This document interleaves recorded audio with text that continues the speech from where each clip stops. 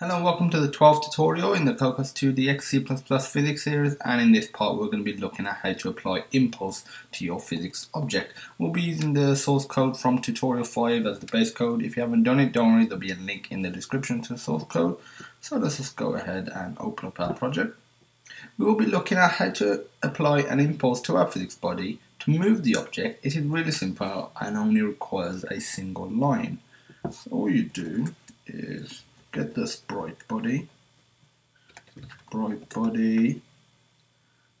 apply impulse right here, and this takes a vect, so it takes the x and y value.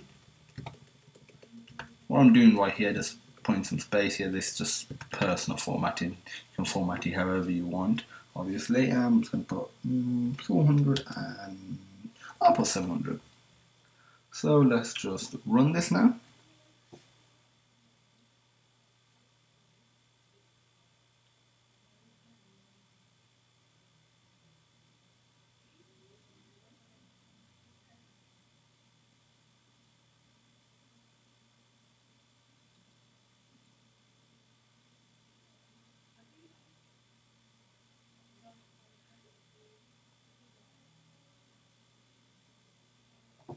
Okie dokie, now that it's loaded, we have the object and an impulse was applied. It's very fast and it's bouncing around.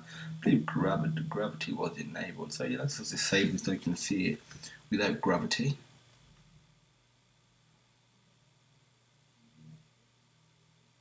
There you go, an impulse was applied and now it's just bouncing around, and it should be with an impulse. That is it for this part of this series. In the next part, we're going to be looking at how to apply custom physics bodies to your object. If you have any questions, feel free to message us at support@sonarsystems.co.uk. The email will be in the description. You can comment on this video or just directly message us via YouTube.